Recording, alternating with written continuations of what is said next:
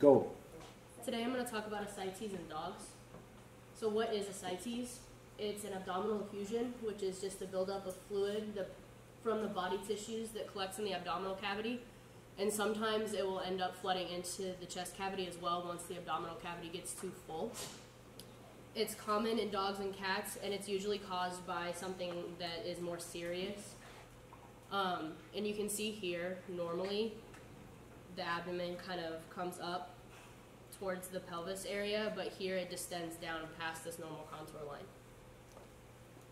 So when I looked up most common causes, around 15 came up every time, but the 5 that kept cropping up were right-sided heart failure, which left-sided heart failure results in the chest buildup first, which is just pulmonary edema, whereas right-sided heart failure starts flooding the abdomen first. Chronic liver disease, which results in a decreased protein production by the liver or an increased resistance to blood flow in the liver.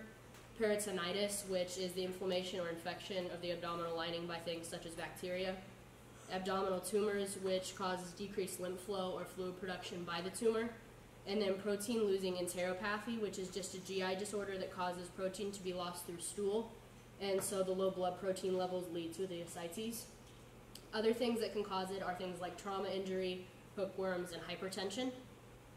So symptoms can be a distended, uncomfortable abdomen like you saw in the first picture, loss of appetite, difficulty breathing or coughing due to that fluid that comes up into the chest, vomiting, and lethargy. In the diagnosis, the ascites can be diagnosed with just a routine physical exam, and sometimes they take a CT scan just to be sure that it is fluid that's in the abdomen. And since it's a symptom in and of itself, further diagnostics should be done to determine the root cause. Things like blood work, tests for protein levels and the blood pressure, urinalysis, x-rays, and EKGs can determine whether or not it's heart failure. And then sampling of abdominal fluid can also tell you kind of what's going on just based on the proteins and other things that are in there, whether it's pus or blood or anything like that. And that's what they're doing with this dog right here. So treatment basically just depends on the cause. Usually they'll do an abdominal tap to remove fluid and make the animal more comfortable, as well as testing that fluid. Surgery in cases of tumors or abdominal bleeding are necessary to remove the tumor or fix the internal bleed.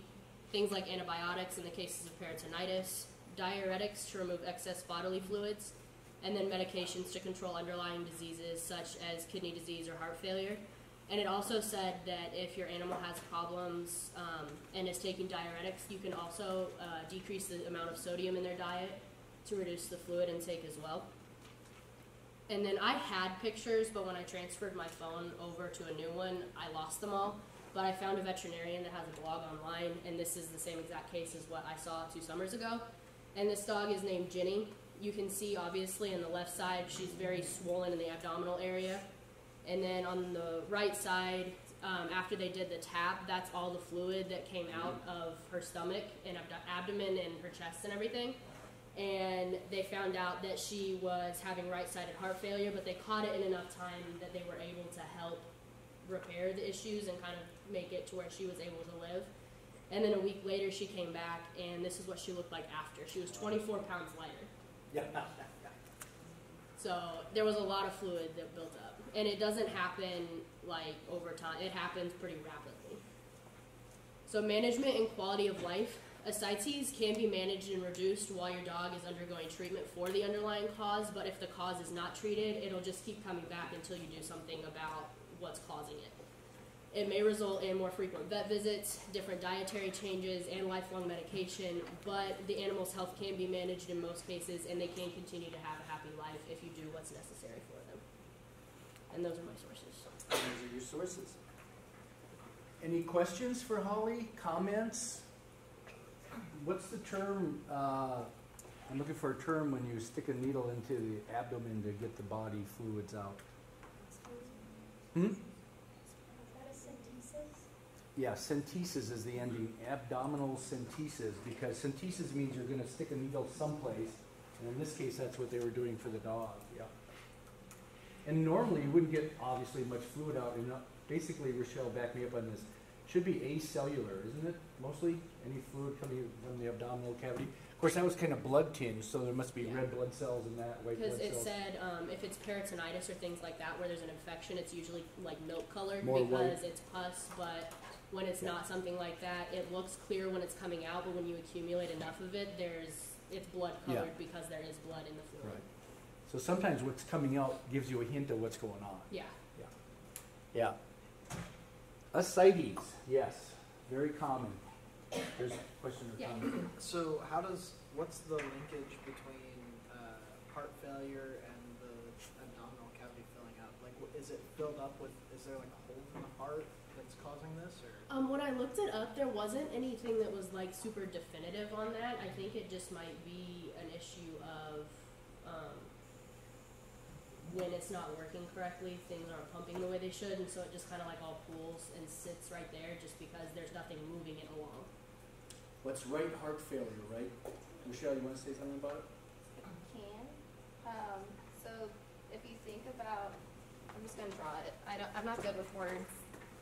So basically, Because that's a good question, Noah. You know, right heart failure, how does that lead to ascites? we're going to do it this way. Sorry about that. So if you have, this is the heart. I know it's a box, but it's two chambers side by side. You're welcome. I'm sticking with what you taught. Yeah. So basically, all the blood from your body is going into your right side of your heart, right? We're good with that? When it returns, yeah. Yeah. So this is the rest of the body. I'm a very good artist. Okay. Yeah. Okay. So if we have right-sided heart failure, basically that means your heart can't contract as well. So then it won't be able to go. Oh, it can't go up here. But so it can't go back to the rest of the body because it's oxygenated. So it's not pumping. So everything's going to basically go back this way. It's a backlog then, basically. Kind of. Okay. Yeah. Well, it's not flowing through the right heart, and Right. it's leaking in all these places. Yeah. Right. Whereas if you have left-sided heart failure, okay, so we know this is deoxygenated blood, and normally this blood would go to the lungs. I'm not even going to talk about lungs. They go to the lungs. So if you have left-sided heart failure, the left won't contract as much, so it's going to flow back into the lungs, and so you get pulmonary effusion. Yeah. Does So, that make sense? Did I confuse you more? so right-hearted Okay. failure leads to ascites, whereas left-hearted failure leads to fluid. That's okay. No, don't erase it. I'll erase it later. Sit down. Yes. But yeah, it's a good question. And then another thing about ascites, you know, that's a general term, any fluid in the abdominal cavity. Do you know the liver can weep?